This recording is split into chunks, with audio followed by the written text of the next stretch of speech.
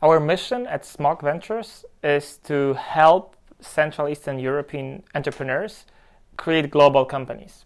We do this by bridging Silicon Valley and Central Eastern Asia to Europe and to Poland. We help entrepreneurs with our network, and we can do this because our team is pretty international. So the 4 members of our team are Paul and Dan Bragiel, American investors, angel investors, and venture capitalists who have invested in a number of unicorns, so startups, valued at over $1 billion, including Stripe or Unity or Uber, Carousel, Gojek, and a number of others. And there is a Polish branch based in Warsaw, so it's myself and Diana, and we are former entrepreneurs and community leaders. And we help startups by both investing, but also helping them connect to the world's best founders, corporate officials, and helping them grow this way. SMOK invests between 50,000 and $1 million USD into a single startup. And we focus on 2 niches. One is digital, so anything a SaaS marketplace, anything digital that you're trying to disrupt a big market, and gaming, both gaming studios and anything that's related to gaming. And this is because our backgrounds as entrepreneurs. As of September 2020, we've made 5 investments so far. Those are Smart Hotel, a SaaS service for hotels, helping them with customer care. InStreamly, which is a marketplace that connects Twitch streamers with advertisers, allowing the long-tail Twitch streamers to make a lot of money. And then there is Gaminate, which is a food supplement for gamers, allowing them to play really, really long and really well, and be very focused on their esports venture. And 2 gaming studios, Exit Plan Games, a premium studio focusing on games for PC and the consoles, and Nibble Games, which is a mobile gaming studio. So how do you get investment from someone like us, an early stage venture capital fund? How do you approach VCs? Let's say you are a startup founder and you've just started your venture and you feel that you need venture capital in order to grow. How do you approach? How do you find us? So we're pretty easy to find because our goal is to invest in top entrepreneurs, in people who will change the world. So we're actively looking to connect with entrepreneurs. So it's pretty easy to actually find us. We are pretty well networked. So if you're doing anything in the tech ecosystem, you probably know at least one person that knows me well and that I trust. And that's the best way to connect with us. So an intro from someone that I trust and someone that believes in you and trusts you is the best kind of intro, because that puts a lot of validation before we even meet. So some of the best intros are intros from our portfolio founders, people we've invested in and we trust, from our friend VCs who are maybe later stage. So you are a bit too early for them, but they might be a good fit for your next round. But also your former boss, for example, would be a really good introduction, because that tells me that you've got a really good relationship with them and they trust you and you've been a good employee. Not so good intros are intros from people you've just met at a party or just connected on LinkedIn, people I don't know well. That doesn't really validate you because I don't trust those people. So it's really hard for me. It doesn't really give you too much. And it's kind of a waste of time. So if you don't have a good way to get an introduction to me, one that I trust, skip it, because this is not really required. So it's a good first step. It filters out some of the other people, but you can do it pretty well by just writing a good cold email to me, but a good one.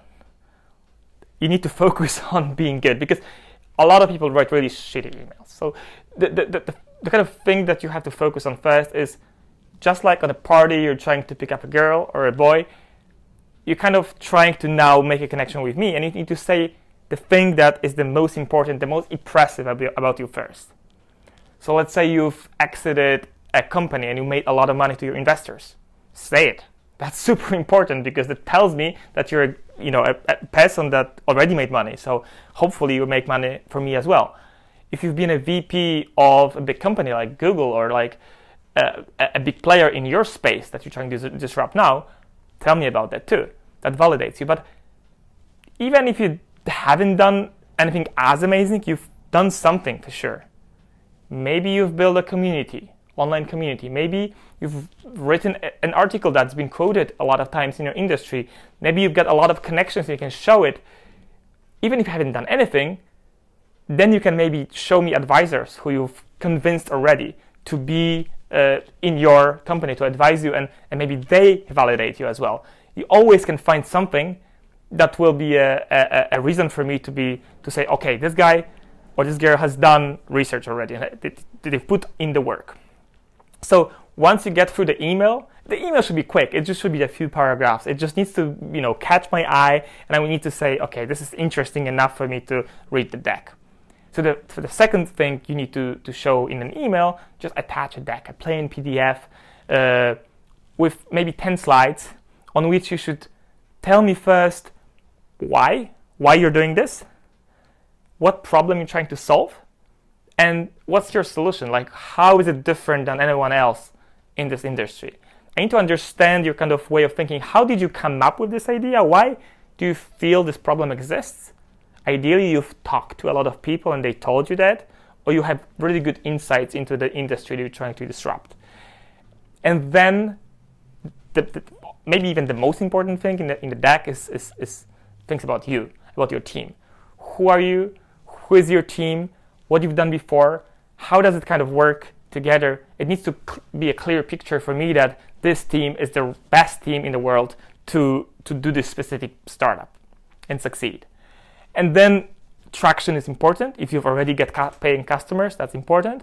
How your business model works is important, but try to be very concise and quick here, because 10 slides is enough. I have about 1 minute to kind of be a yes or no, like, do I want to meet this person or not? So you need to be very interesting and very concise. If it's super long, it might kind of distract me and I won't know what to focus on. So you know best what to focus on. Tell me that and be short. Like, in any case, whatever you're trying to do is you're trying to get a meeting. So the number one goal for you is to build credibility. That's the only thing that's important. So you need to make sure that I read this and I say, hey, this is an opportunity I cannot miss. This is a very important opportunity for me.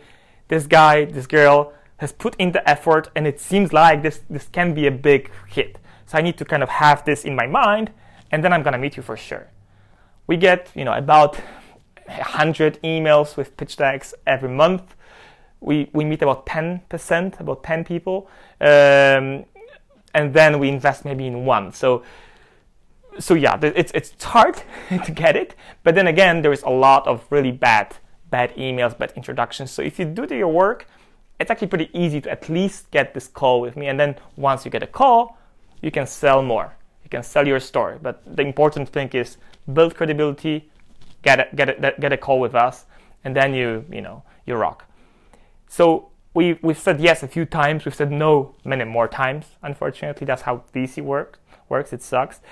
And there's some common reasons for no. So some of those reasons are not really relevant to you. Like, you can have a great company, it's just not a fit for us.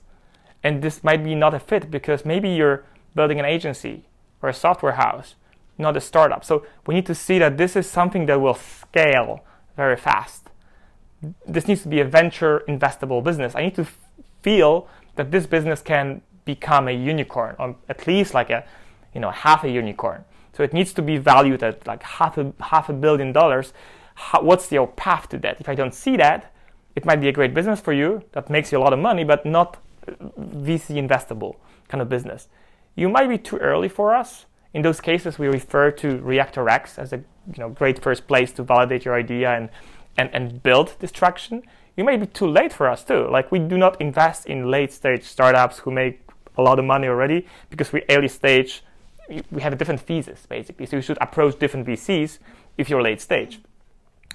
There's some other details that sometimes kind of, when you already get into due diligence and we feel that we like this company, but then it turns out maybe that it spends so much money. Like, the burn rate is horrible. You're spending like 200K a month and you're not making any money. that means, whatever we invest, it will last for not much longer, and you have to either like start making money super quickly or get your next funding super quickly, which is a big risk for us. So there's a few of those things. I think broken cap tables is probably the number one reason we said no to companies before even meeting them. So let me say a few words about that, because that's pretty common for Central Eastern Europe in general. By broken cap table, I mean if like you're super early stage, but you already have like an angel investor who owns maybe half of your company. This might seem okay to you, but then if you're like at this stage, but then if you really want to build a huge business, you have to think this way, like you'll be raising capital a few times like in the next 10 years. And every time you raise capital, someone gets into your equity and you get less and less and less of your startup. So you might end up with like 1 or 2% of your company at the time of an exit. And to me, this is not acceptable because I don't feel you'll be motivated enough. Like it needs to be your company. You need to own like 20-30% of your company at the exit, so that this is a really big cash for you. So you want to work for it. Kick ass for it. You want this to be your whole life. That's why I feel that like we like to be the first investor in your company. Like we like a clean cap table when you basically just you and your co-founders own equity, and maybe your employees. And we are then the first investor. We enter with like 5 to 15% of your equity, and then you have enough space to give away equity for the Series A, Series B, Series C, and then an exit. It still makes you rich. And it makes me excited because I want to make you rich, because if you make yourself rich, you make us rich as well. So the kind of common, good kind of thinking about the cap table is that after the seed round, you should not give away more than 20% of your equity. After the Series A round, it should be more or less 30%, and then about 10% every round. So when you get to like Series E or whatever, you still own a big chunk of your company. And one more thing that kind of comes up in my conversations with founders when they're raising capital, specifically for the first time, is how much they're worth. They don't know, like they want to raise maybe $500,000, but like how much equity they should give away. And I came up with this kind of, not a great, but at least this shows some, some of my vision of the market, which kind of, it has two kind of, there's like two factors that get you into it. One is your experience in founding, and the second is your traction. So if you don't have any experience in founding companies and you have no traction, you're kind of in trouble because you're not worth much. It's really hard to invest in you. There's no big reasons to invest in you. You need a big visionary investor to kind of see something here. So the later you raise capital, the better for you. So if you can afford it, to work until you get at least like a product market fit, and ideally some early customers, that will really increase your valuation maybe tenfold. Versus if you are a serial entrepreneur, you've done already something before, it doesn't go so fast. So even early stage, you can get a valuation that's reasonable, and it doesn't dilute you too much, doesn't dilute your equity in your startup. So think of this. Obviously, sometimes you have to raise money, but then maybe raise little money, just enough to get you to the next stage, and then do a bigger round when you're ready, when you have traction, when you have customers, and the valuation will be bigger. That's it for me. I'm really interested to talking to you, whatever stage you are, whatever you're trying to do. I'm always happy to help entrepreneurs. So just hit me up whenever stage you are, and hit me an email, write me a good cold email, and I'm sure I'll respond. So thank you for this, and good luck with your startup.